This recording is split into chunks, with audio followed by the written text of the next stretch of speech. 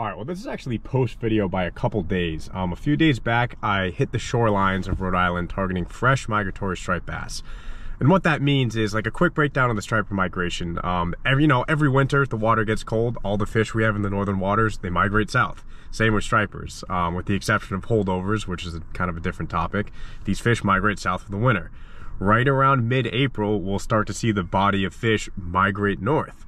So this is what's happening right now. The stripers are starting to trickle back in. Usually in Rhode Island, anywhere between April 12th and April 15th, you'll see a big body of fish, meaning you go out on trips and you don't just catch one schoolie in 4 hours. You can usually catch like, 3, 4, 5, upwards of 10 fish. Like the big body is here. So that's kind of what I experienced on this trip.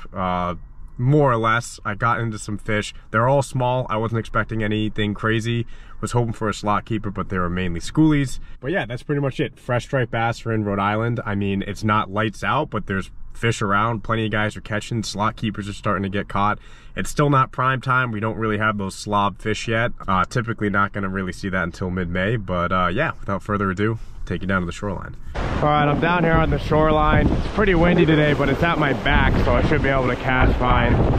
I'm starting off with this mad eel. This is from Fish Lab, which is an Akuma affiliate. I think this is 5-inch in black. And these lures I really like for the spring. One, because they're just like a small, sleek, soft plastic. And two, sometimes with small, soft plastics, they're hard to cast. But not with the mad eel. It has like a nice heavy jig head on it. I mean, I got the wind helping me out too, but even with the wind in my face, you can cast these out pretty far. So I'm gonna start with this soft plastic and just hope I can get on a bite. If not, I'll start changing it up a little bit.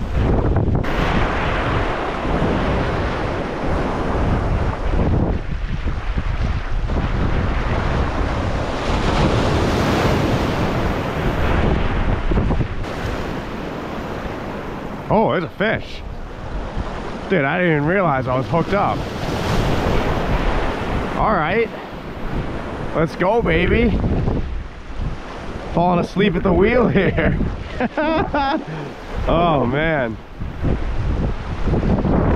Here we go. Doesn't feel crazy big, but I bet you it's a striper.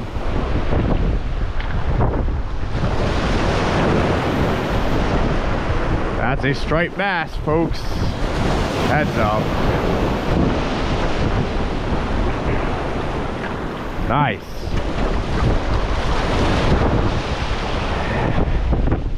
All right, I gotta time these waves to give this guy a release. I'm gonna wait for this big one. All right. Should be good to just give this guy a drop right there and away he goes. All right, first fish of the trip. I'll take it. I didn't even know I was hooked up for the first like 5 seconds.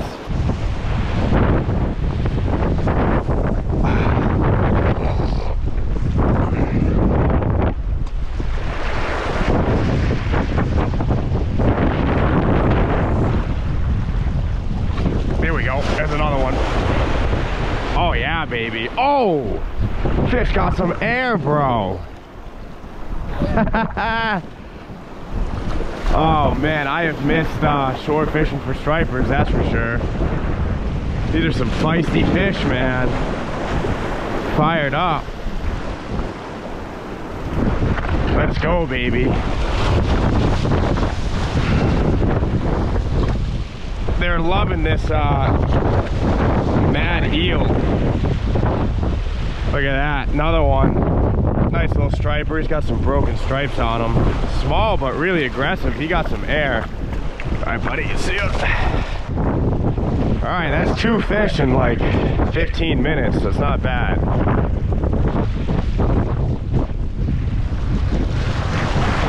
They're chewing in this nasty weather. It's not like I'm fishing first light either.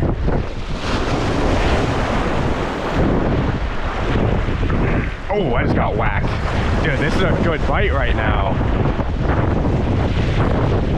They're fired up.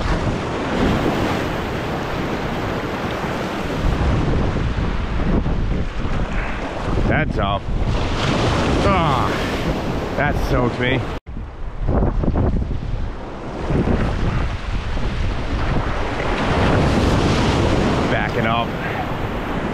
Sick of getting soaked.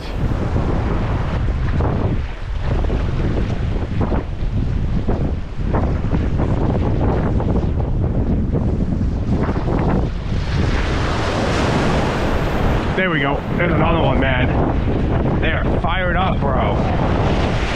Hell yeah. Oh, man. I love fishing for stripers in like this nasty weather. Usually just gets them fired up. They're all gonna be small fish. I'm not really expecting anything big, but I don't know. If the bite's this good, I might try some topwater or something to change it up a little. That's actually a better fish. That's the biggest one so far. Whoa. All right, I gotta figure out how to land them without dying. I'm gonna bring them over here. That's not a bad bass. Gotcha. Better. Approaching keeper size.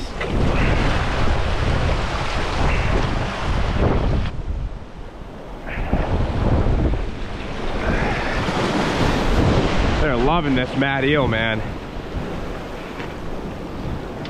Number 3. See ya.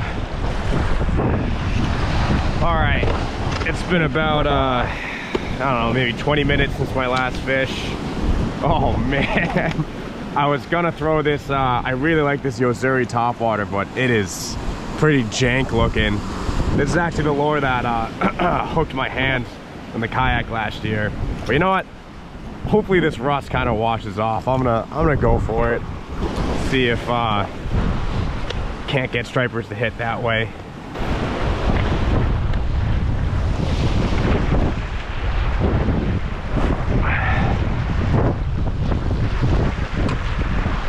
See how this goes. You kind of just want to give this, like, treat it like a mini dock basically, and give it a good walk the dog motion. And that side to side on top just drives the stripers crazy.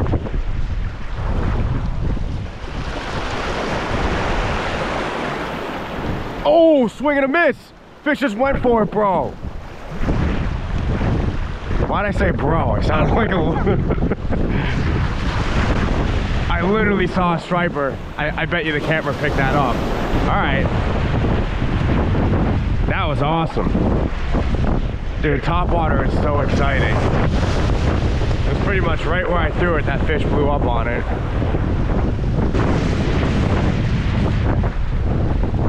Oh, that was sick!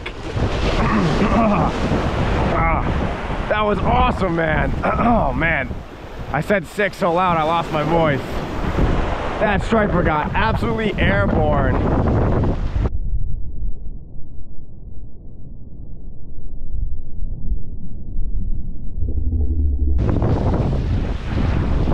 So much fun, dude. So much fun.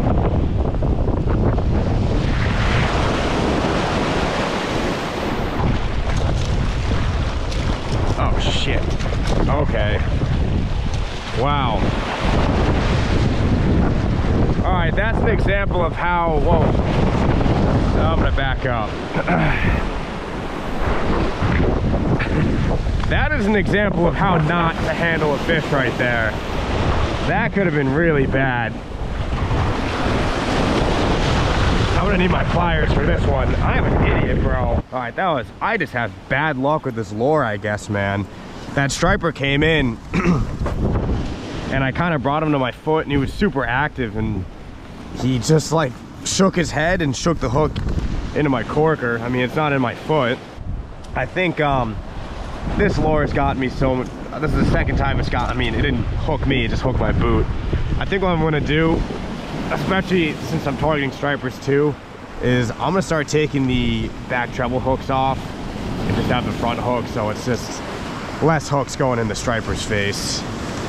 I think that's my plan.